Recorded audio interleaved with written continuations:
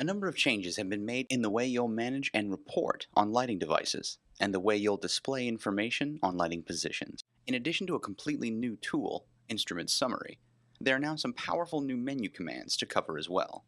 Due to the importance of these summaries, they've been relocated into their own tool.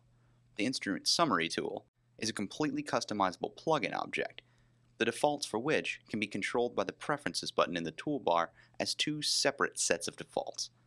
Selecting a summary and clicking Build List will allow you to control exactly what objects are and are not included in the summary. A completely new interface item, Spotlight, Reports, Lighting Symbol Maintenance, allows you to look through the current document, displaying all objects with a light info record attached, showing all of the individual field values per instrument, and even allowing you to edit and manipulate lighting devices all in one simple location. Checking the box at the bottom right of this dialog will allow you to push these changes to existing lighting devices. Otherwise, these changes will only be applied to new devices.